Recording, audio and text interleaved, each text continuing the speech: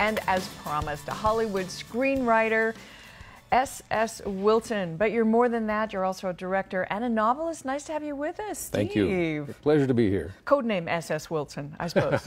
That's your pen name when you're putting it on screen. I picked that out when I was in high school, long before I ever knew I would be in the film business. It's like sophisticated. I just thought Steve Wilson is a really forgettable name, so there's a lot of Wilsons out there. Well, and women do that, you know, just because it's easier to, you know, have them not be known as women if they're going to be successful somewhere or another. They choose initials. Oh, yeah, some of our best science fiction writers, yes. Yeah, you have no idea. They're like girls.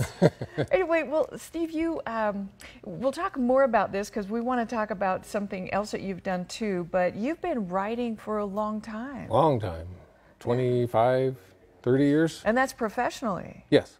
Yeah, I mean, did you start as a kid? I wish. No, I actually was an animator for a long time. That was my first interest in the film business, was stop motion animation.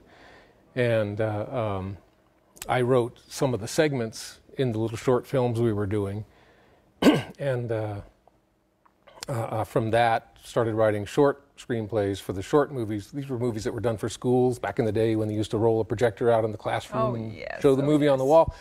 That's what those were. And I did those for a number of years, me and some friends of mine.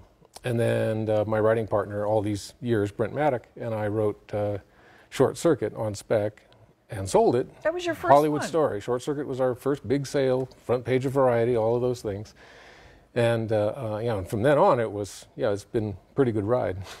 Well, I tell you, I loved it, and I've told you this. Short Circuit is one of my very favorites in the whole world. I mean, I watch it every now and then. You know, it's one I own a copy of, which I review movies, so I don't own a lot of movies because I don't, you know, there's not a lot you want to watch over and over. But Input, I mean, that was the cutest thing. Ali Sheedy, Rat Pack. I'm flattered. Yeah, well, truly, that's absolutely true. Is screenwriting difficult, or did you find that quite entertaining? Or? Well, I mean, my partner and I have a knack for it. So, no, in one sense. In another sense, every script is different. They always have their difficulties. And then one of the biggest difficulties is dealing with the rest of the system, Hollywood and the producers and the directors and everybody who has input on your screenplay. So to say.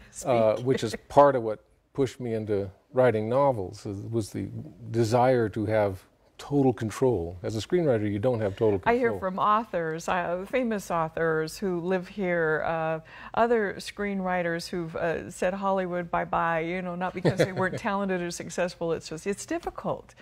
So you have to be a collaborator. Yes. How'd you get the idea for Short Circuit? It came out of one of the short films that we did for schools. Mm-hmm. That one featured a puppet animation robot. I did the animation. My friend Ron Underwood, who directed Tremors years later, he directed it and set it up at this it was a 15-minute movie about a robot helping a girl do her school report. And it was hugely successful in that market. Every school and library in America bought this film. Everybody wanted a robot. And, yeah, everybody wants robots, yeah. And my partner and I, we had written a few other spec scripts and not sold them, couldn't get an agent, all of those things. And we said, well, let's do one about a robot since that was so successful. And the one germ of the idea that was different from other robot things that were out there was, if a robot were really alive, nobody would believe it. You know, when you think of C-3PO and R2-D2 and all the other robots, well, they really are alive to begin with. And what makes them C-3PO is always scared, and R2-D2 has an attitude. And we thought, well, if he was really alive, no one would believe it. And that was the germ of the idea. Yeah. Oh, and I love it. I tell you, again, Input was his thing because he wanted to learn. You know, because he really wanted to. Desperate to learn things. Yeah, check it out. Well, that was great, but it wasn't the only one that you did. Obviously, you've done many more. Tremors. We have this beautiful, scary-looking thing here. This is the 4-DVD, all of the Tremors movies, 4-DVD set, only available in Germany, this particular set. In Germany, it's called In Landen Rocketenwürmer, the land of the rocket worms. Rocket worms. Is that really like what this is about, rocket worms, Tremors here? Tremors is about big underground worms that are trying to eat Kevin Bacon. Yeah. You know, when I probably saw it years ago, it didn't I'm not as much sci-fi monster oriented as, you know, of course, you know, some of them scared. This reminds me of Jaws, which is like, oh, well, the poster. Gods, you know. We hated the poster when it came out. We thought, oh, that's so cheap. Ooh, But it did okay in the theaters, but Tremors came out exactly when video was starting back in the day. And it was okay in theaters, just about made its money back. Then it was a huge hit in video, and they began coming to us for more Tremors. So we've done 4 Tremors movies and a Tremors TV series over the years. Do you get, like, you run out of ideas, like, on scary Tremor kind of monsters? On the TV series, we were beginning to worry that we were just not going to... 9 years we later. were at the bottom of the barrel, yeah. But we only lasted 1 season, so the problem was solved. Right. Well, you've got some photos here. What else? Yes. Guess scenes, back scenes. Well, here's Johnny 5. Everybody has to see Johnny 5. Oh, yeah. That's who everybody wants to see. That's from Short Circuit 2. Johnny 5. I tell you, he's so cute. I would just love this. I mean, you get so attached, this anthropomorphizing kind of thing we have where it's not hard for me to believe that a robot could be sentient and, you know, be your best friend. It's more and more easy to believe, yeah. I know, yeah, it's happening. So I guess I do go in some sci-fi, right? And then Tremors, you got some These there are too? Tremors. That's just proof that I was next to Kevin Bacon one day. How was it working with Kevin Bacon? He was wonderful to work with. Oh, good. He couldn't have been more, well, the whole cast was wonderful. We were very lucky on that movie. It's held up very well. They just had a 25th anniversary screening. Congratulations, man. That's awesome. Well, Ali Sheedy, saw a picture of her the other day, and she's kind of changed from those years. Wow, look at you, Steve. What's with the gun thing? Is this how you kill the worms? There's a very popular character in Tremors. He's a survivalist, played by Michael Gross, fresh off of Family Ties. And he has a whole room full of guns. And yes, he successfully kills one of the monsters in a very popular scene. And Tremors 4, my gosh, they're getting better and better weapons on this thing, you know. Obviously, the worms keep coming back if you're on your The worms keep coming and the guns keep getting bigger. That's how Tremors work. Well, and you had others too. My gosh, Wild Wild West, one of my favorites, the newer version with Will Smith and Kevin Kline, whom I adore. I always say if he came to town, I'd just marry him, you know. So he has to watch out for that. And I think, Salma Hayek was in that too. Salma Hayek? Yeah. Adorable. Very, very funny. Thank you. So I love that one. Land Before Time, another kind of a sci-fi. Land Before Time, we didn't actually get credit on, but we had a fair amount of input in it. We spent about a year working with Steven Spielberg in his production company that was called Amblin at the time. And I always put it on my resume because Steven asked us to come in and rework the story, but it was an animated thing. And he said, I can't give you credit. I've already promised credit to the guys. He said, but I really like you to... He liked what we were doing on the other pictures we were working on there. So we always put that on there because it was such a monster hit. Well, and also I watched last night Heart and Souls. Heart, yes. Singular, Souls, plural. Robert Downey Jr., this was like 20 years ago, is a baby. Yes. I mean, it's amazing what 20 years can do. Yes. It's like, oh my gosh, but he's still absolutely amazing. He is, and he was amazing to work with. This was fresh off of Chaplin. We were just delighted to get him. And you know, sadly, for reasons nobody understands, the movie did not do well.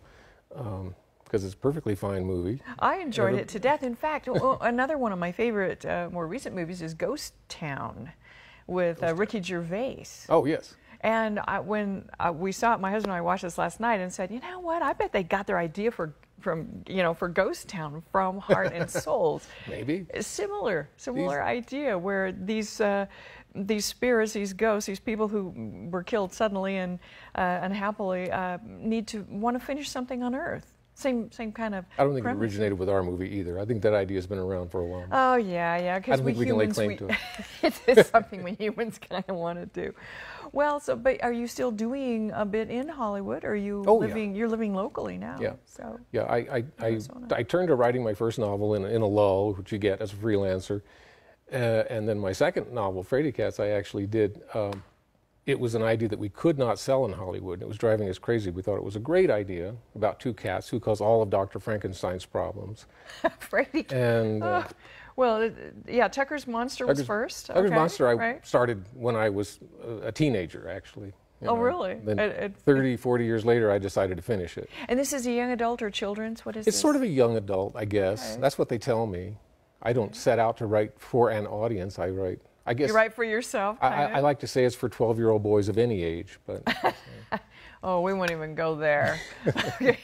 Okay. So Fraidy Cats. Yeah, you got the idea for this in an interesting way? was a pitch. A pitch is when you try to sell an idea to the studios, this was something my partner and I took around for a couple of years, and we just thought it was a great idea. It's just it's the Frankenstein story, but there's two cats who are in the background that he never sees that cause everything to happen. They cause the monster to get the wrong brain. They cause Igor to turn into Bela Lugosi. You're going to give cats a bad name. Well, they're pretty friendly. They're pretty funny cats. Okay. I like to think.